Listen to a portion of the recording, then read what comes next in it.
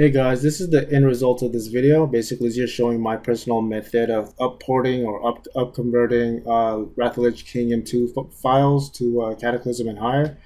Um, yeah, so the weapon I have on right now is the Cataclysm 406 version of this weapon. And I'm doing this to show you the differences between what the Lich King data has and what it's missing compared to the Cataclysm files. So things that you upconvert may not always look correct. All right. So basically take note of the emitters. All right. See how it's really bright, and the blade. I don't know if you can see it, but it has a slight luster to it, like a slight reflection or specular on it, and such, and it's a little bright. The Lich King, however, doesn't have that. All right, because of how the data is set. So the emitters are basically not as bright. Also, there's no sheen on the front of here because that's controlled differently in Cataclysm and up. All right, so if you want to, you can dissect the original sword and this sword and try to figure out the difference between the two if you want to go that route, or you could just disregard it and just do as you will. All right. But that's the general thing about this video. So yeah, so enjoy and good luck.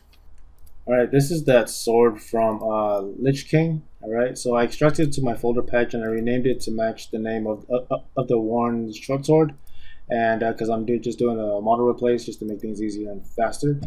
All right, so if you didn't know, by default, Cataclysm should read Lich King files fine from the get-go. All right, there's really no need to up them unless you're doing like for Mr. Panda or something. But then again, I've only tried this in 406, 434. If that's what you're using, maybe different. These things might not work right off the bat. But for 406, as you can see, these aren't. This hasn't been touched.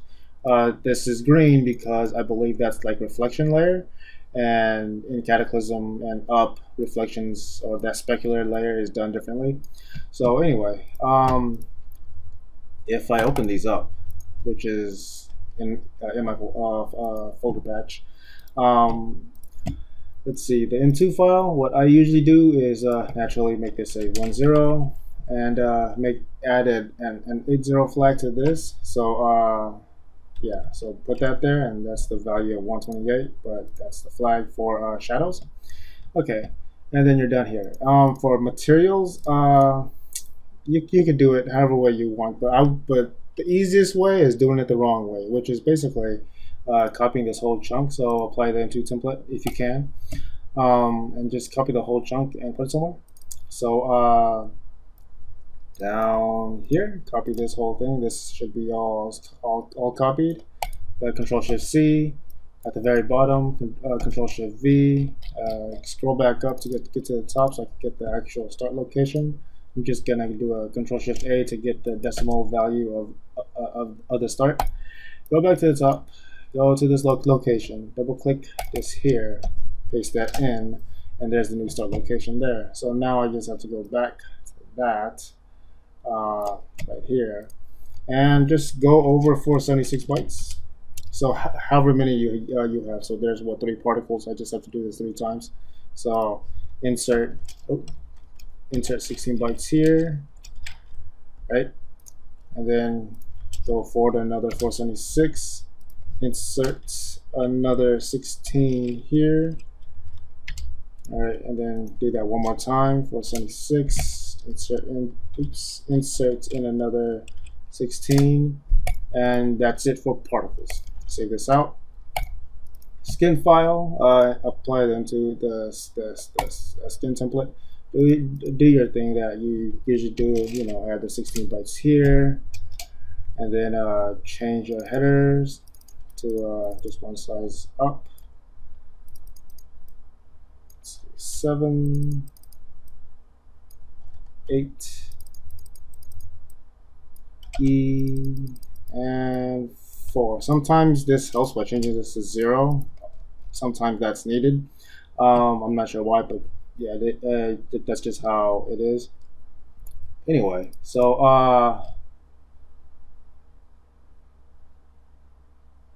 if I save these, right, and if I go into the game now, let's see, go here.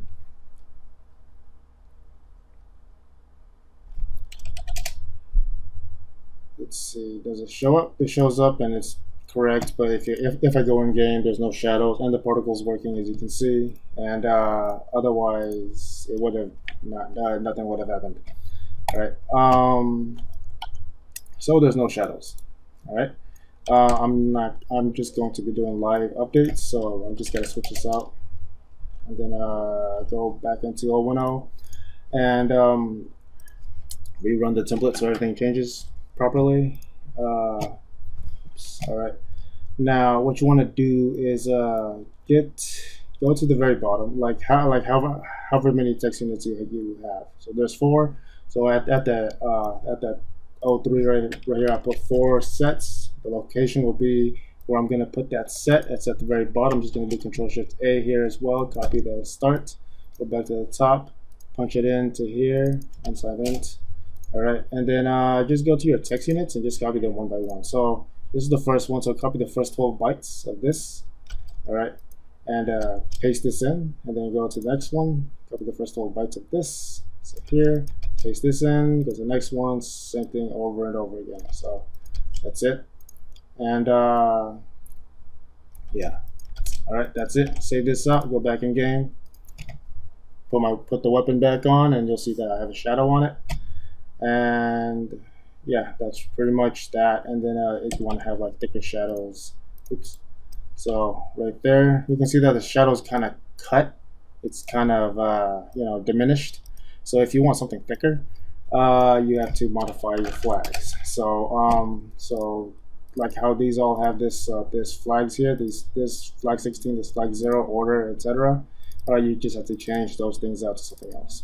So right here, this is basically the first 4 bytes. All right, so changes to put it through here. I like to do 10, 03, and then the order just to 0. So I just like to copy this and paste this in and paste this here. And where's the next one? Right here.